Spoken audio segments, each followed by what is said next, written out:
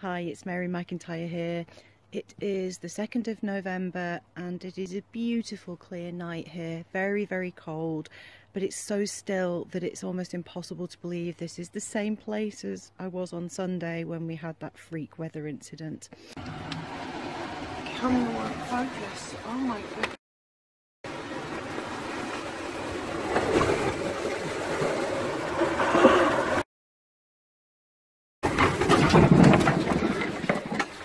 Holy. Chimneys have just come down. That genuinely is a tornado. It is. Jesus. Anyway, I missed last night's clear night because I was too tired. I couldn't resist coming out tonight. I really want to image the Veil Nebula, but it's really high up near the zenith, and unfortunately the design of my pier means that anything near the zenith, the camera tends to collide with the plinth that I have around it. So I need to wait until that gets down a little bit lower. So I've just swung round to M31, the Andromeda Galaxy, because it's such a beautiful galaxy, and actually I've not imaged it that many times and done a good job of it, so I'm having a go at that. I've done some test shots and I've got my light pollution filter on there, and I'm just doing some 90-second shots, so hopefully the mount will behave. If I push it much higher, sometimes the mount can be a little bit temperamental. Obviously, being a cold night, a lot of people have got their wood burning stoves going, so I've chosen a part of the sky that isn't directly above chimneys.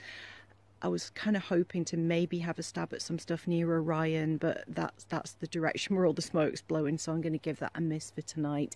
There will be plenty of opportunities to hit Orion as we go through the winter.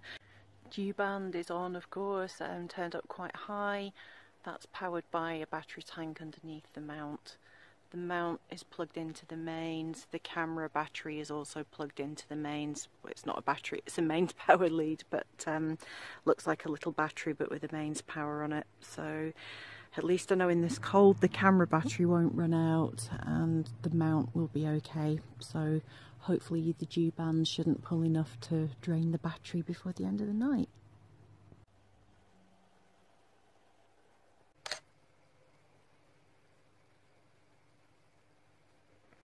So I'm going to go back inside and get a cup of tea and leave my telescope doing some imaging and come back out in a little bit and see if I can swing round and do a little bit more of the witch's broom.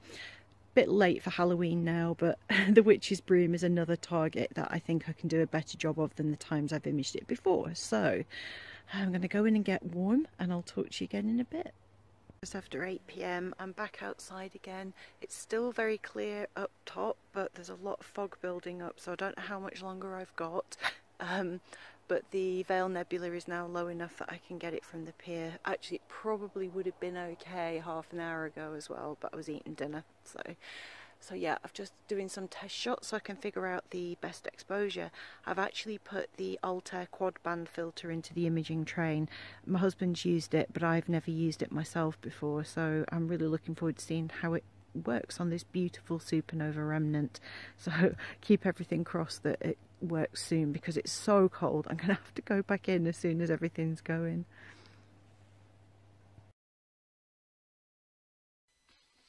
So this is my final Andromeda Galaxy photograph. I'm actually really pleased with this one. It's one of the best I've actually produced. I photographed it a few times in the past, but this one I think is kind of standing out for me.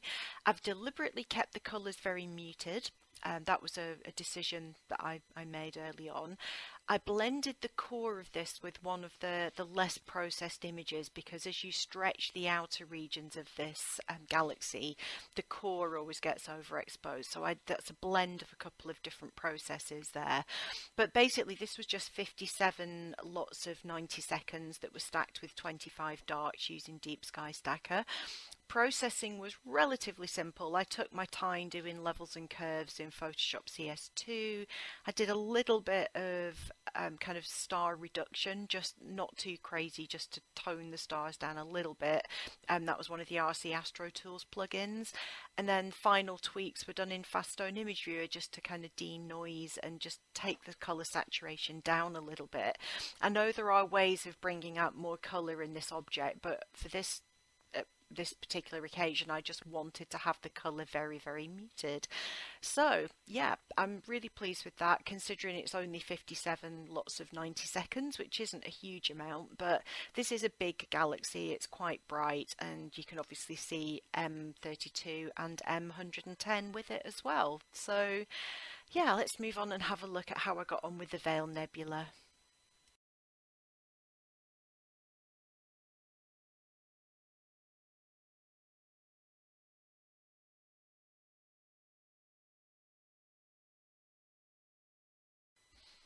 And here is NGC 6960, the Western Veil, also sometimes called the Witch's Broom because it resembles a broomstick.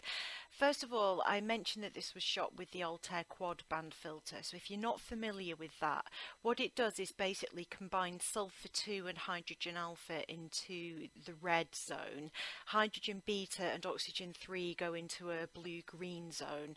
So it's essentially getting rid of light pollution and doing several lots of narrowband filters in one shot, basically. So conventionally, when you do narrowband imaging, you have to do hours of data with each filter and blend them together. This filter works with a one-shot color camera, or you can use it with a mono camera as a kind of superluminance layer. So this was my first time using it. First comment really is I needed way more data. Obviously when you're shooting in narrowband, you're getting rid of a lot of wavelengths of light, so you're only picking up very specific wavelengths, so that means you need a lot more data to get a really impressive picture. But this was 34 lots of 120 seconds, so the exposure time was a bit longer on this one than my M31, and again 25 darks that were stacked with Deep Sky Stacker, and I did my usual processing with Photoshop CS2 and then a little bit of tweaking in Lightroom and Faststone Image Viewer. I definitely blew out the main star, so I need to kind of keep that in mind when I revisit this object, but it's really interesting that there is still some knots of nebulosity around the rest of the area where the rest of the Veil complex is. I actually had it on the wrong corner of my camera. I should know by now, but my brain really struggles when things are inverted, and I put this in the corner thinking that I could capture quite a lot of the rest of the Veil complex, and realised I'd put it in the wrong corner, so actually I didn't get that much. So that was a mistake on my part, but this is definitely an object I'm going to return to and revisit and add more data to. It needs it. Basically, this is way too little data, but you know, it was the first time processing stuff with this filter. It was quite difficult to get the balance right in the colors, but again, it's just practice and it's the first time using it, so it was all new for me. So yeah, I'm really pleased with how that looks. It's definitely a better result than I've had just doing it without any filters. I didn't need my light pollution filter with this setup because obviously the filter is taking care of that for you. So yeah, I think it's a really nice filter, and I really love some of the results that my husband have had with it. And I think it's a beautiful, beautiful object. So now that it's getting lower every day, I should be able to get out there a bit earlier. So when we next have a clear night, I will definitely hit this object. One of the big benefits of using the Altair tri-band and quad band filters is that you can use them when moonlight is washing out the sky, because they are essentially looking at narrowband stuff, and that gets rid of moonlight. So it's a really great filter, and highly recommend it if you don't already have one. This is not the best advert for it, I'll be honest, because it was my first time using it, but it's a great product, and I'm really looking forward to going back and looking at that again.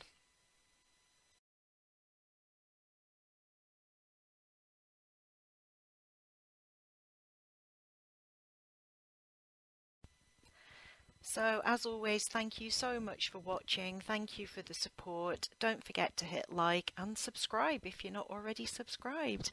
Take care, and I'll see you in my next video. Bye for now.